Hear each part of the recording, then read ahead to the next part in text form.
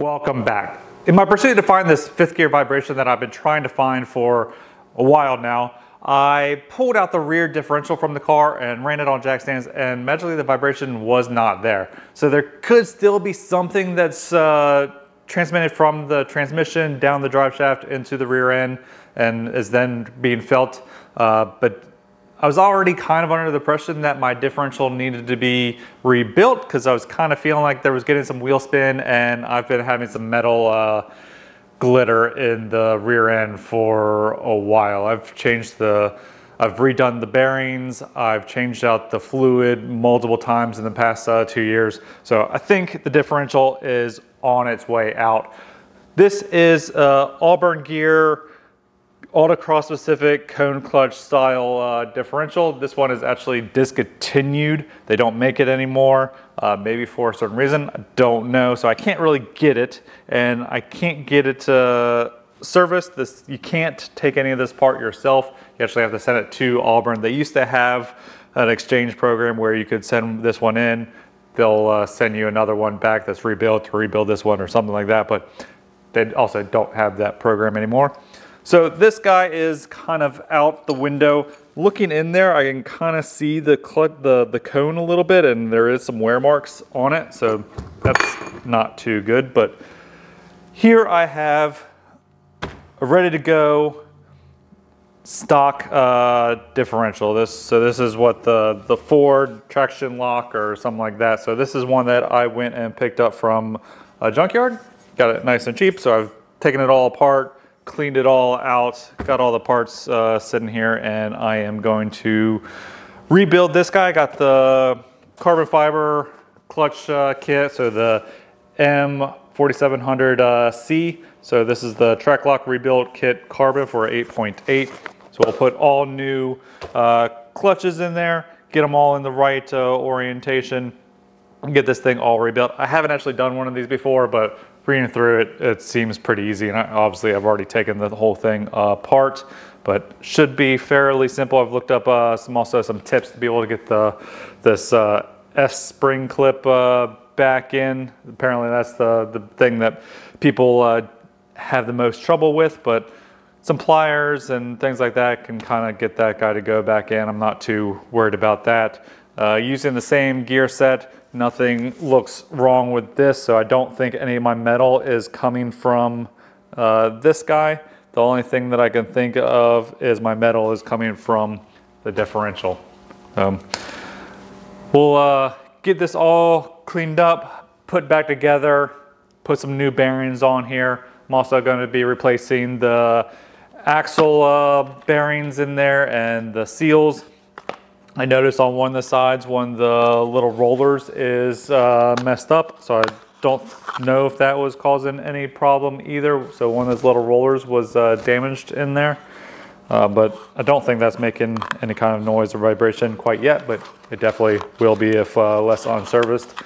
The rear end was actually rebuilt when this differential and the 355 gears went in, but man, that's gotta have been probably almost 10 years now. I can't remember exactly when that went in, but I think it was maybe like 2013, 2014 that I probably put that rear end in, which was out of a Cobra. But yeah, we'll get this guy all put back together and see if that fixes up our vibration, hopefully. But the transmission is also in need of help.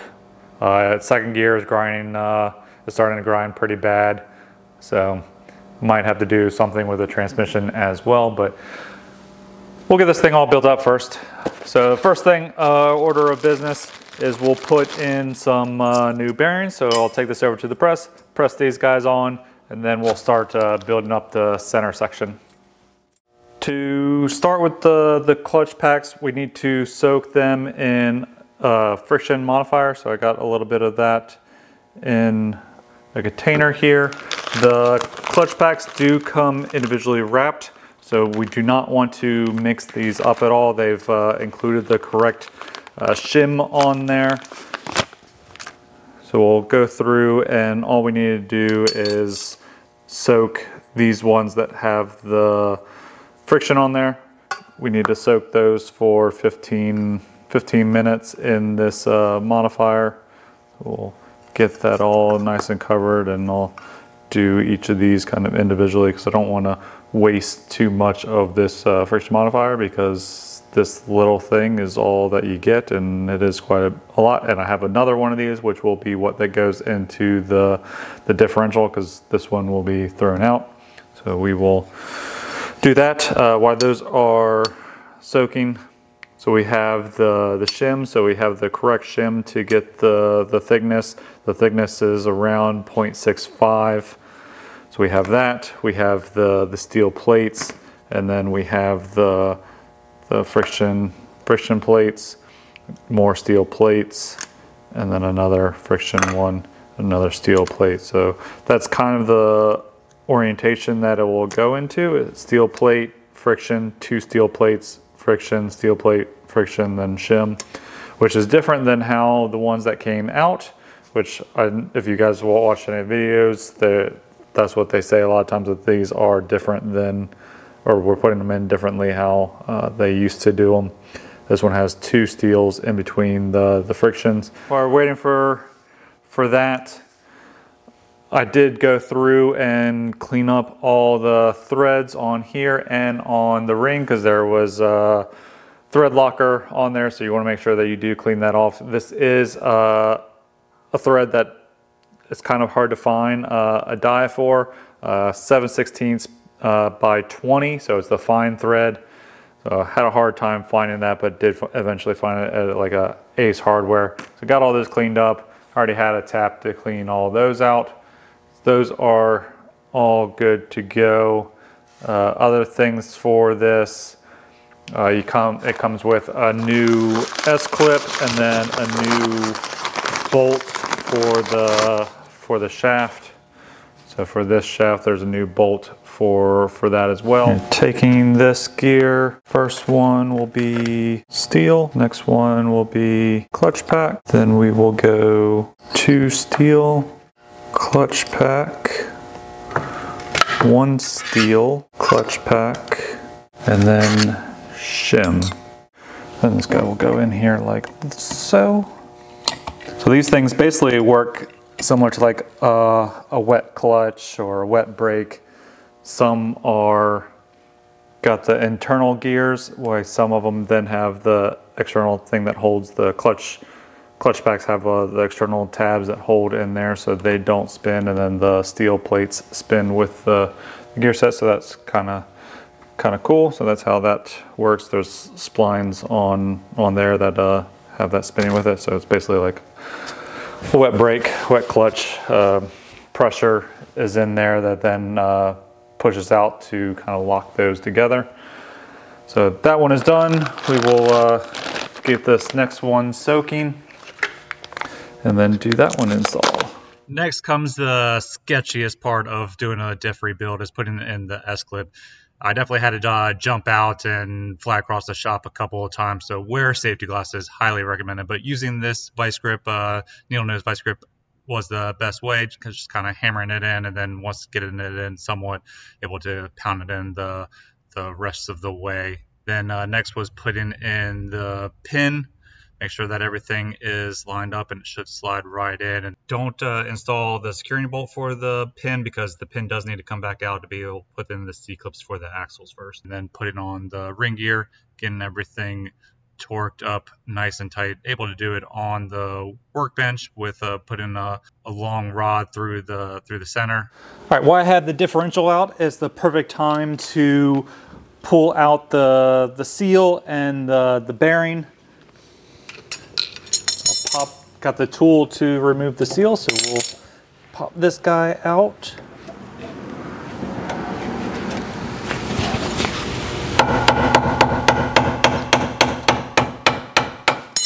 I don't have the fancy pull or anything, that's why I'm doing this, why I don't have the diff in, but I have a long stick. So we'll stick this guy through and bang it out from the other side.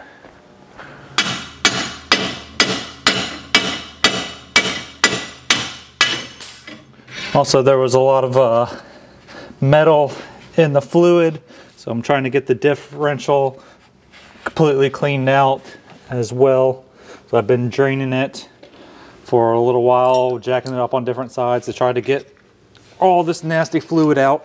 So since this is a brand new differential and new bearings, I'm going to need to re-shim the differential. So that's these shims that are in the side. So that's to get the preload or back spacing right on the pinion gear. So I'm going to need a little bit more in there first, and then we'll need to spin this around and check the backlash on there, and then figure out if we need to add more to the driver's side or more to the passenger side to get the backlash within spec. But first I need to add a little bit more to probably put it onto this passenger side to push this guy. Well, maybe I'll put it on the driver's side first to get her deeper in there, and then we can adjust from there.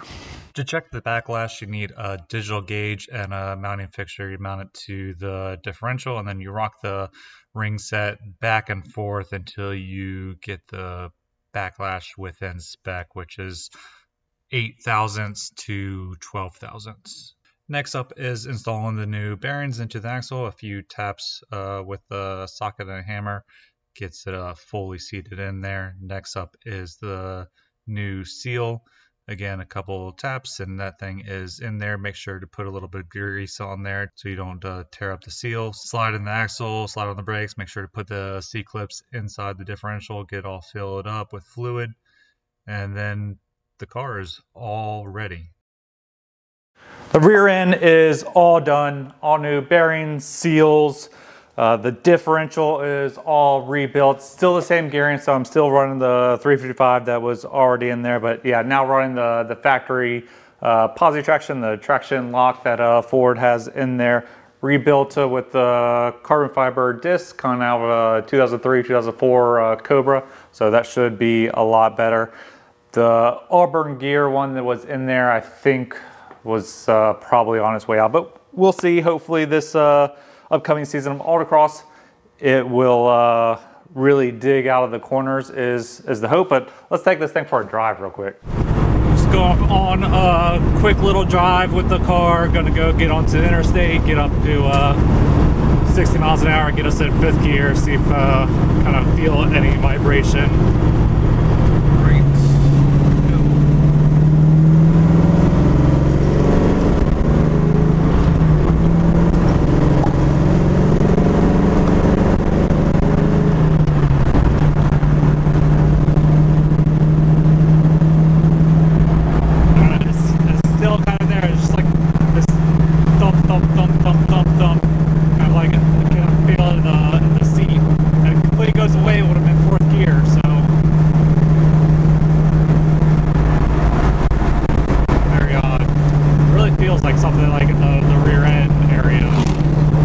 Probably going like, why just rebuild a factory track lock and put it in there? Now, why not go with like a torsion or some other aftermarket unit? And I just don't know what I want to do with the rear end quite yet.